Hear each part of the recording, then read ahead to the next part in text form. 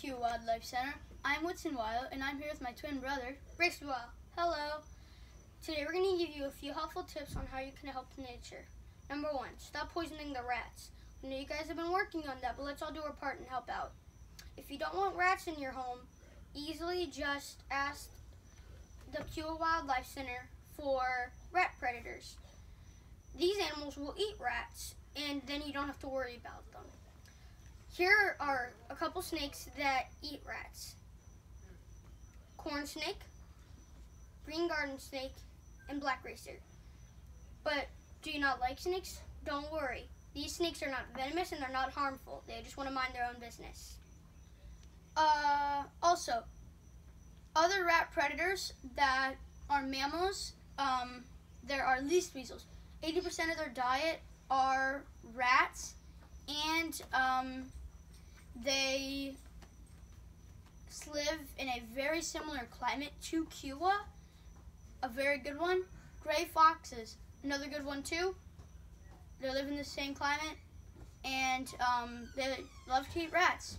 They used to live in Kiowa, as you probably know, and they kept the rat population great until they left. Now the rat population has spiked. So gray fox, a good one. Also, bobcats. We know you guys have had a low population of bobcats lately, which is not good.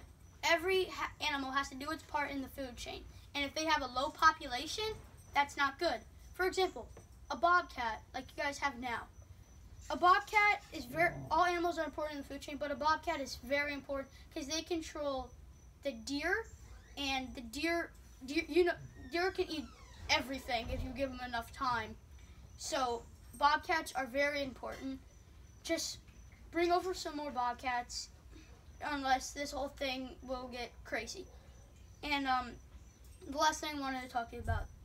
We know you guys have recently been introduced to armadillos, and we know they can be pests. So they can carry diseases, and they can destroy property. If you see an armadillo near your property, just keep that as a note in your head, because it could destroy it and make a home there, which would lead to destroying the house and destroying the property. Also, they can also make tunnels, and they can ruin the house. So just keep that in mind and call Animal Patrol if one starts to make a home around the house. And one more thing we wanted to point out. Mosquitoes, everybody hates them. Nobody likes them. Don't worry. We have a very good solution. Dragonflies. Dragonflies eat mosquitoes. And one more thing, bats. Not really any bats, just small simple bats like little brown bats. Those bats and dragonflies could eat mosquitoes, so you don't really have to worry about mosquitoes anymore.